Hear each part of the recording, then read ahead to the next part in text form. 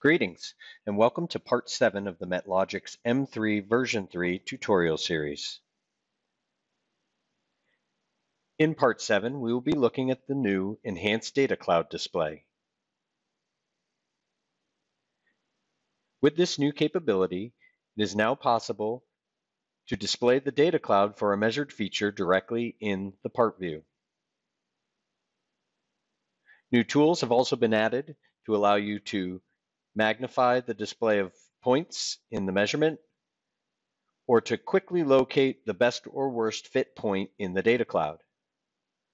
Some basic interactive annotation tools have also been added.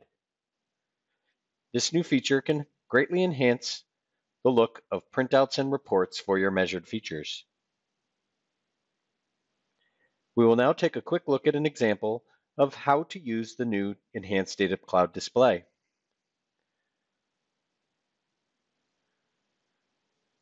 I'm going to quickly measure a couple of features and access the part view in the M3 in order to demonstrate the use of this new feature. To access the tools for the new Enhanced Data Cloud display, simply select the feature and enter annotation or markup mode using the pencil icon in the bottom toolbar. You will notice a single new button has been added to the toolbar for the annotation menu from the part view. This new toolbar allows us to display or hide the data cloud points directly in the part view.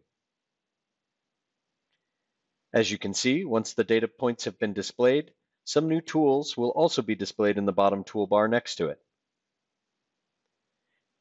These new toolbar buttons allow you to decrease or increase the magnification of the data points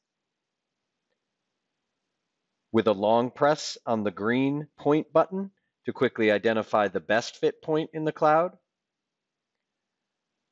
a long press on the worst point button to quickly identify the worst point in the data cloud, or single clicks on either of these buttons to step through the data point clouds in the direction of towards worst point or towards best point.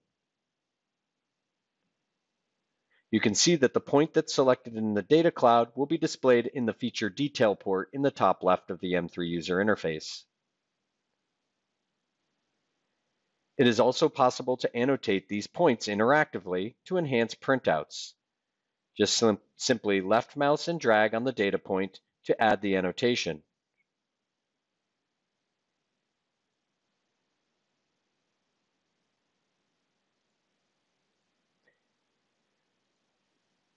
It is possible to show and hide the data clouds for more than one feature at a time. Simply group select the features that you'd like to display the data clouds for and enable data cloud display. Thank you.